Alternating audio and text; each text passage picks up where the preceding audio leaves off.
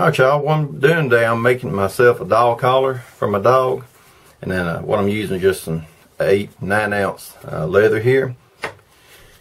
And I'm going to show y'all this leather cutter right here. I bought this off of Temu, and that's the only thing I ever bought off Temu. And I just came across it through an advertisement. And I thought it looked like a pretty good leather cutter. It's made out of aluminum. And I tell y'all, I really love this leather cutter. It's small, fits in your hands good, and so far it's doing a good job. Alright y'all, first thing I'm going to do is I'm just going to go ahead and dye these straps right here.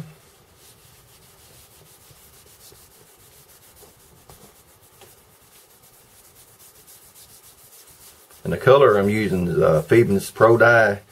It's golden brown. So I'm just going to get a coat of that on there. And that's what I use most time, y'all, is the Phoebus Pro Dye. That's what I like using best. It does a real good job coverage, and for me anyway, usually about 3, depending on what kind of look I'm wanting, about 3 passes is I'll use. Since it's a dog collar, I'm not going to be just perfect with it, but I go back and forth. I go this way, then I go back across it this way. But being a dog collar, I'm not going to take just a lot of time doing that. And then let's see here, we're going to take some neat's foot oil, and I'm going to rub it in pretty good on the front side of it.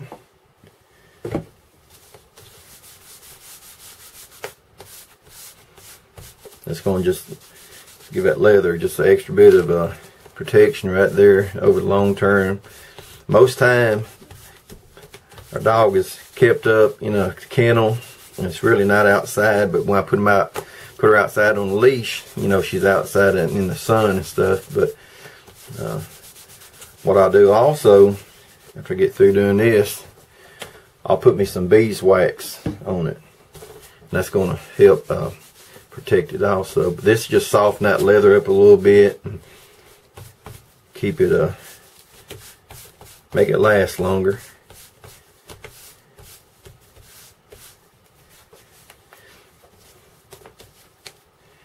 Tell you what, while I'm at it, I'll just go ahead and put a little dab on that back side too. Probably not necessary. I'll just put a little bit there on the back of it.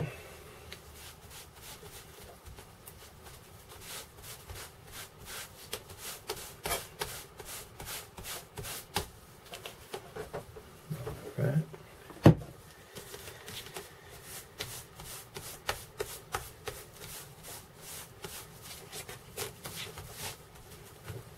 This dog is on like 11, probably 12 pounds, so she's not no really big dog, and this collar is probably a little bit bigger than what she really needs.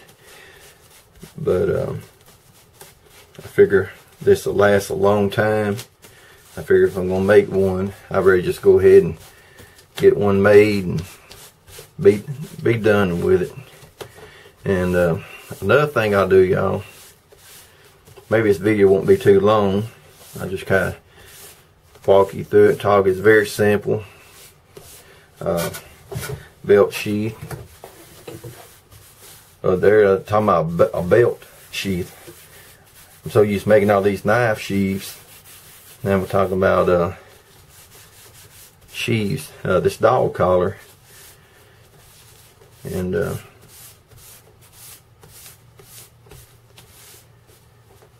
so put this lid back on here real quick. Now we're going to go ahead and I don't know about y'all, but I like using beeswax. I call it beeswax leather conditioner. I just kind of make it myself. It's real simple. You can mix it how you want to. You can put what oils you want in, but what I use in mine is the neat's foot oil, and the beeswax, and it's what I do, I'll rub it on, and I put it on, you know, several coats, y'all, and let it dry, and I'll come back afterwards, say when I'm doing on my other leather stuff, and I'll buff it, and with a top coat that I put on, it makes a real nice protective shine finish. And now if you just want like a matte looking finish, just put your beeswax conditioner on it, and just leave it on there and let it dry, and it'll be more matte looking. And I'll show you what I'm talking about here. But if you want a polished look, you can kind of polish it. Let me show you what that looks like. And of course I didn't put the tan coat on it, but let me just go ahead and polish this a bit. Put a tan coat on it, something like that, y'all. It's gonna really shine. But this just being I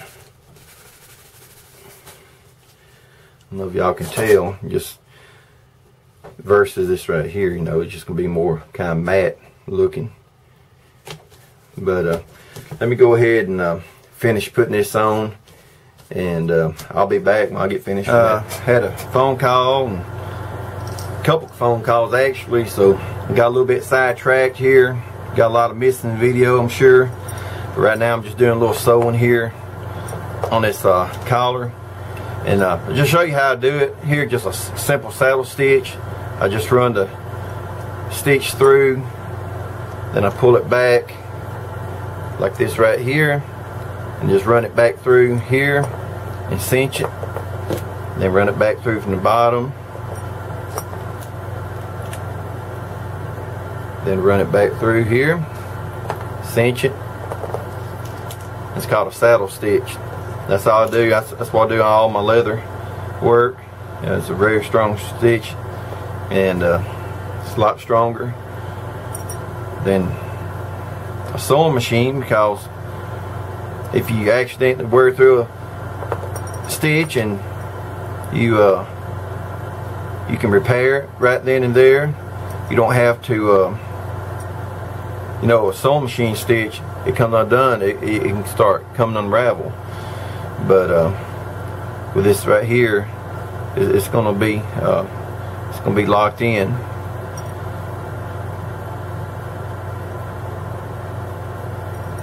And my needle I probably just a little bit bigger. I like a good strong needle because I'm kind of rough with stuff. So I just take me a pair of little needle nose pliers, pull it through.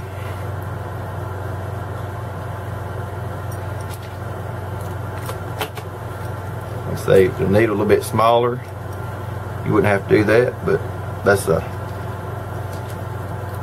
choice, you know, option. You know, what do you want to do on that? Let's say I could go buy a smaller needle. I wouldn't have to do that.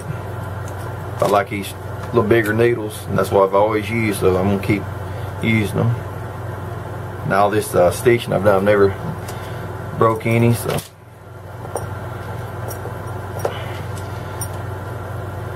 I got finished doing double stitching around through here. That's what it's looking like right now, y'all. Looks like I got this old buckle, and made this little loop right here. And how this is going to work, y'all, I'm going to put this ring right here, then I'll fold it back over and sew it like so. Then I'll come back in with my other side, my leather, and they'll have my holes and stuff in it. So whenever I put it on her, this is kind of like a heavy duty type collar. Like I say, it's not needed for the size of dog I got, but I got this hardware, so I'm going to do it that way. And what I do, y'all, when I'm finished here, I'll just bring you back and I'll show you maybe a couple more steps. But that's what it's looking like so far. So I just want to show you how that's turning out.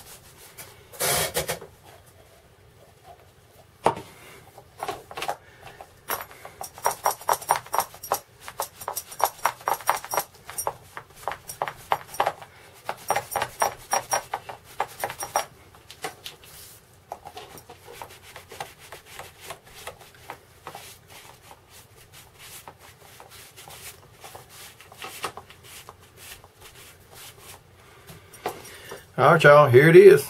Got it finished.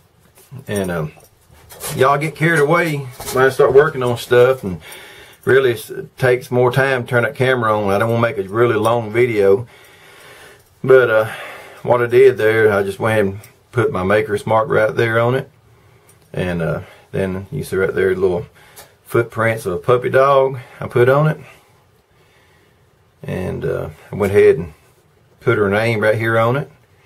And on these holes, I just punched them about a 1/2 inch apart. She's a smaller dog. On a bigger collar, I probably do a 3/4 to 1 inch spacing on it, but that gives me a lot more adjustments right there for putting the collar on. And so turned out pretty good, y'all. Like I say, I believe it'll work out good. Like I'll hook her up on her leash right there.